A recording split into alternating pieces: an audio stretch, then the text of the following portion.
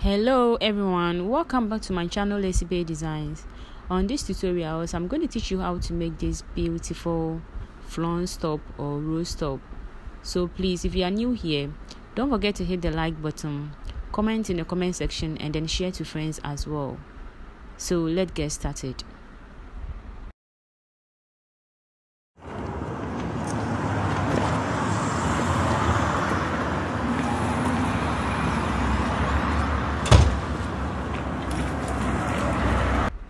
Okay, so these are the materials I'll be needing for the tutorials: tape measure, scissors, pins, tailor's chalk, my ruler, and then the scuba fabric. The measurements I'll be using are bust 34 and then waist 28. So bust 34 divided by 4 will give me 8.5 plus 4 inches allowance. Please, the 4 inches I added is because 2 inches is for sewing allowance and then 2 inches is for that allowance. Okay, so I'll be starting from the chest area. So from shoulder to chest, I'll be taking away 7 inches.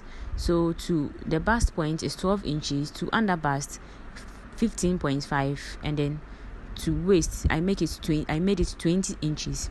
So the same thing at the other side as well. Afterwards, I'll connect all the points with the ruler. So from I took away shoulder to chest, that's 7 inches. So I started from 7 inches downwards. So from 7 inches to my bust point, 12 inches, and then to under bust 15.5, and then to waist 20 inches. Okay, so this is that interval. That nipple to nipple is 7 inches. So it's 3.5 plus half inch as sewing allowance. That is 4. So I marked out that interval. That's 2 inches. I did the same thing at the under bust. Okay, and then the bust point is 5 inches. Because of the bust, I wanted it to be poking. So it will be poking at the bust area so that the bust can fill in. So I'll be doing the same thing on the chest area. That's 4 inches, and then that interval 2 inches, 1 inch, 1 inch. Okay, so afterwards I'll connect all the points with a ruler and then cut out. So as you can see from the bust area, the bust point the bust point line is poking. Yes, it's because of the bust, so that the bust can fill in and then give you the bust shape. Okay, so I'll be cutting out and then cut out the back as well. Okay, so I'll be cutting out the back. I'll be cutting the same measurement for the back. As you can see, I'm cutting the same thing for the back.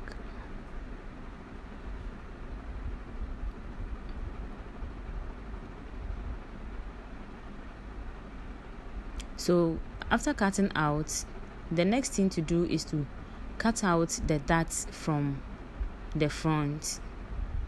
So I'm about to cut out the darts from the front.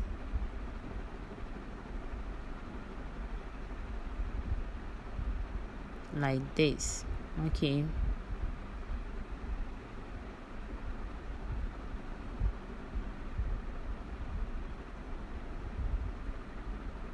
Great. The next thing to do is to go ahead and then join the front pieces.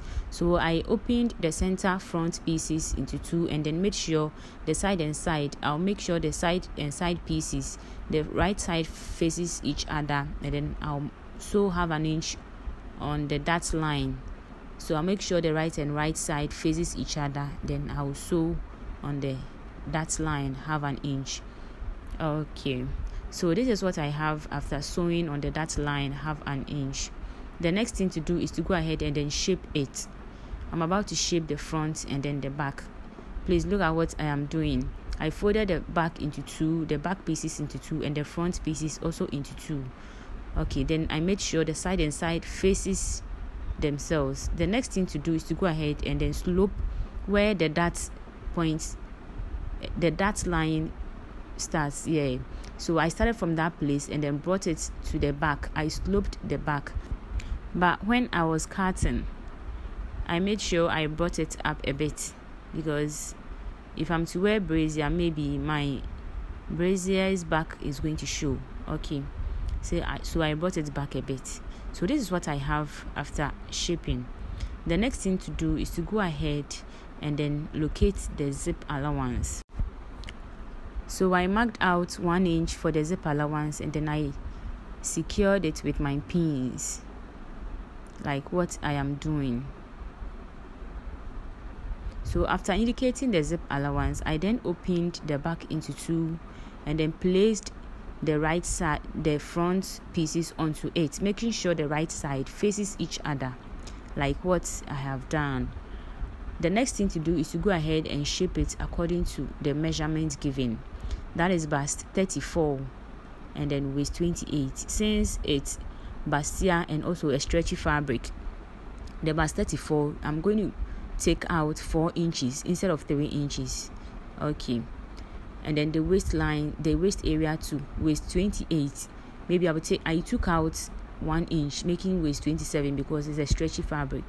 Afterwards, I trimmed off the excess pieces at the edges to make it more neater. So the next thing to do is to go ahead and then sew on the lines marked. Afterwards, I divided the back into 2. Okay, so at this point, I am going to make a long strip. So I'll be marking out 3 inches. A long, let's say, strip or band, yeah, something like that. So 3 inches interval. Yeah, so as you can see, it's a double length. When you buy the fabric, it's a double length. So from the top to down, it's like 60 inches. So we are going to mark out 3 inches wide and then 60 inches long. We are going to cut about 5 pieces. For me, I cut out 3 pieces and then later realized it wasn't enough. So I had to come back and then cut about 2 pieces in addition. Okay, so you can make yours 5 pieces. That's the 60 inches long. Okay, so this is it. I'm cutting out. This is what I'm going to use for the flowers or the rows.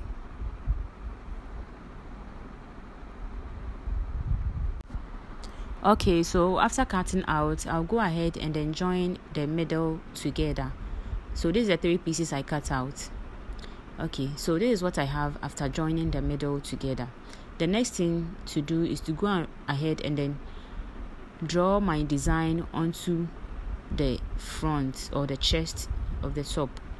That is spiral design. Okay. When drawing the spiral design, you can make your interval of about 1.5 inch. As you see what I am doing, I first drew the round object. Afterwards, I took one side and then rounded it over and over and over to make a spiral design with an interval of 1.5 inches. Please make sure your spiral design has the same measurement. I gauged with my eyes, but it was the same interval. So if you can't gauge with your eyes, you just use your tape measure and then mark it. Afterwards, you join the points. Okay, now I'm about to sew the long band onto the spiral design created on the dress. So I took one side of the long band and then sloped that very side.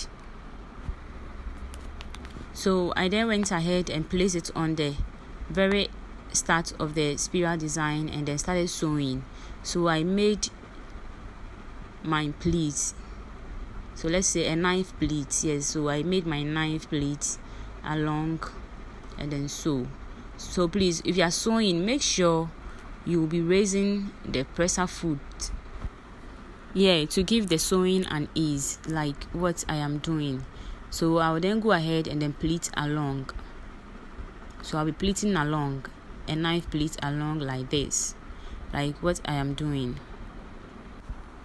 Please, at this point, if you haven't subscribed to my channel yet, kindly do so and then press the notification bell to notify you anytime I upload any video. And then if you're done watching the video, kindly like, comment, and then share to friends. So as you can see, I am still sewing, making my box pleats and then sewing along. Okay, this is time taking, and you have to take your time. You have to take your time and then do it slowly. And then when you're pleating too, you should have the same interval, like the same amount of pleats, so that everything becomes even. Okay, so this is what I have after I was done pleating along. So as you can see, the center, the middle is showing. So what I will do to cover it is I will take pieces, then a length of about 10 inches. I will cut it and then slope one side of the pieces, like what I am doing right now. I sloped one side of the pieces. So the next thing to do is to go ahead and then use my thread and needle to make some guarded tacking, like what I am doing right now. I'll be doing some guarded tacking. So as I'm tacking, I'll be pulling through. So I'll pull through and then get something like flowers or rose. So please watch carefully, like what I am doing. So this is what I had. I got something like this. Afterwards, I placed it at the center of the dress and then secured it in the middle of the top with the thread and needle.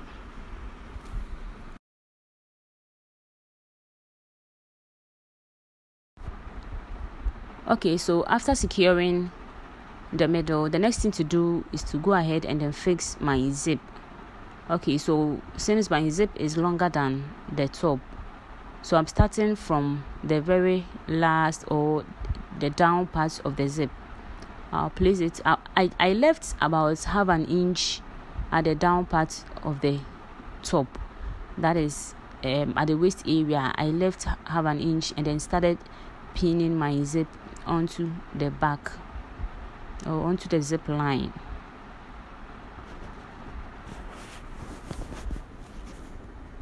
So as you can see, this is another method of fixing a zip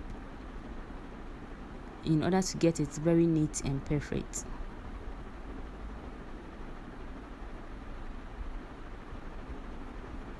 So for the beginners who don't know how to fix zip or who don't know how to fix this type of zip fixing, I will make a tutorial on it. Then you would know how to fix it. This makes it more neater. Okay, so I'll take it to my sewing machine to sew it down. Okay, so this is it after sewing. So this is my zip neatly fixed. Okay, so the next thing to do is to go ahead and then make a long strip for the hand. Okay, so this is it. I didn't measure the length. I will just fold in like how bias has been folded. Then I'll fold it into two again and then top stitch. Great, so this is what I have after folding it in and then top stitching. So I placed it at the point where the dart was joined. So the first dart joined, I placed one there, and then the second dart joined, I also placed another one there. So when we come to the back, I'll measure from the zip line or the center back away 3.5. So I marked my 3.5, and then at the other side too, I marked 3.5. Okay, so as you can see, I'm marking out the 3.5. Okay, so to get the strap measurement, you see I took away from the shoulder to the chest 7 inches. Okay, since this is a stretchy fabric, I'll measure just 6 inches. So I marked out the 6 inches. I folded it in and then brought it to where I marked the back. Okay, so I marked it where it meets. Afterwards, I'll cut it off. I'll cut the excess off and leave about 1 inch excess. Then I'll pin it together with the back. Okay, so I'll be doing the same thing at the other side. the same thing. So I marked 6 inches from the chest to the shoulder, 6 inches. I marked it with a chalk and then folded it where the 6 inches ended and brought it to the back. Then I marked where it also meets at the back and then trimmed off the excess and left about 1 inch. Placed it under the top and then secured it with my pins. I'll be taking it to my machine to go and secure it down. Afterwards, I will take my thread and needle to finish the very edge of the strips.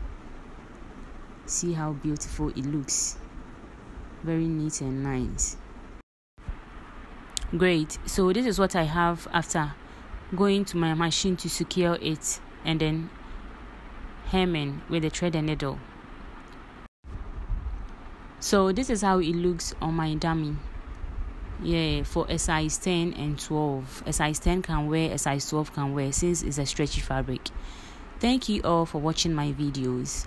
Please hit the like button, subscribe, comment in the comment section, and then share to friends as well. Press the notification bell to notify you anytime I upload any video.